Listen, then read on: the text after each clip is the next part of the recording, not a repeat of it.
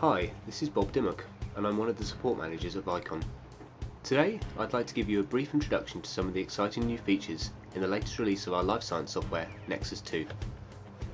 Development of Nexus 2 has been driven by three guiding principles: openness, automation, and intelligence. The first thing you'll notice about Nexus 2 is the updated look and feel of the interface. It's easier to use, giving you more space to work.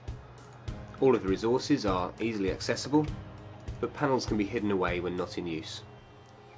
Under the hood, there's a new processing engine that's been completely re-engineered to give you significant speed and accuracy improvements when processing your data.